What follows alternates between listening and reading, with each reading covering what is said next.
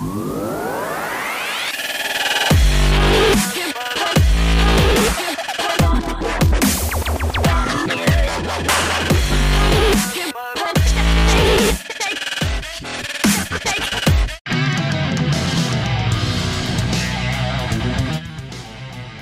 trip to try out the Volvo V90 cross-country started with a visit to a massive Swedish failure.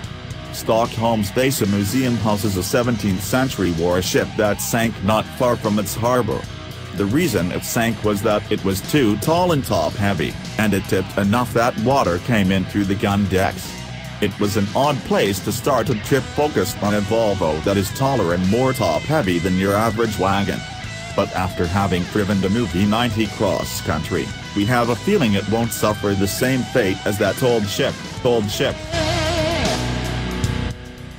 Before continue, please subscribe, share and comment. Thank you. While it has the crossover look, the cross-country is a wagon built on a strong foundation. Inside and out, the car is generally the same as the S90 sedan and upcoming V90 wagon, and that means it shares the same simple, elegant interior and broad-shouldered stance. It has been updated with a few cross-country exclusives, most obvious being its increased ride height, about 2.4 inches higher for a total of 8.3 inches of ground clearance. And, like other wagon-cum crossovers, it has big plastic fender flares, plus more aggressive front and rear bumpers. If you're not into the rugged look, those contrasting plastic bits can be changed to body color with the addition of an available luxury package.